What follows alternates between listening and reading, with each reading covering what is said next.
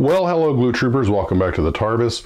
If I didn't tell you, the fluorescent lights in here are out, which is why the kind of weird mood lighting. I have enough work lamps that I can do my work.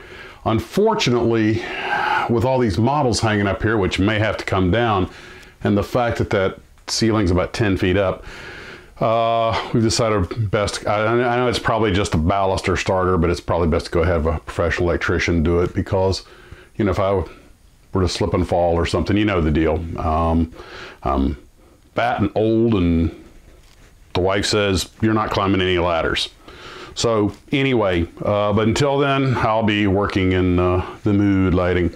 So I managed to get that little Nito Fuji F1 pretty much done. The Solvaset's working on it. I wasn't going to put a lot of time on it. I used a bare aluminum paint scheme. I actually did use the decals that came with it. That kit came out in '65, which means those decals are over 50 years old. And except for a little yellowing, they worked fine. They didn't break, they laid down. Even the cowling ones seem to be doing a pretty good job. I gotta give them credit. Their molds and may not be much, but their decals, whoever made their decals are great. So, well, I say that assuming they don't peel off in a day. So there you go. Got a little bit of work done on Patton's Power Wagon, and it's starting to come to shape. I figured out a better way to put those tires on. Since I was sent those other tires that were hollow, when I first put them on, they didn't quite fit. If I let them sit on the outside of the rim a little bit and kind of cover the face, it was like, yeah, okay, they're stable. Then I realized if I put the tire, the rim, all the way through the axle, because I have an axle mounted on it, and then came back from behind, I could get the lip of the tire to fold in on the rim, and it looks pretty good. And it doesn't matter if the back's overlapped because no one's going to see it back there.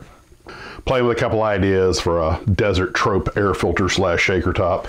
So we'll see how that pans out. And so a little bit of work done there. The weather was really lousy today, so I didn't get out here much. In fact, it was lightning and thundering and everything. I had to walk out in the rain to get out here. And I know it's only 10 feet from the house, but you know, when you hear that Florida thunderstorms, native Floridians learn not to trifle with the lightning.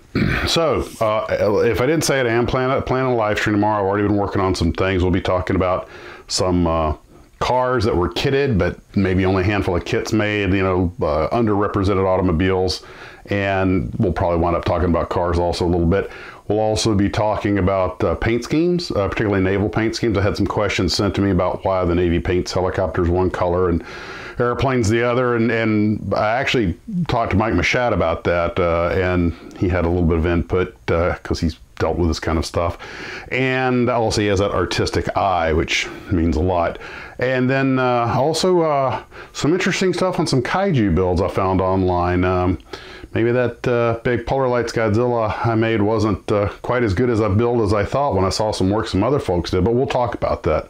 And I'll include a link to their YouTube channels. But that's pretty much what today was, and I'll probably spend most of the day getting ready for the live stream, trying to collect some more stuff. And there we go. That's it. That's all that's going on. And guys, I hope you're having a wonderful evening.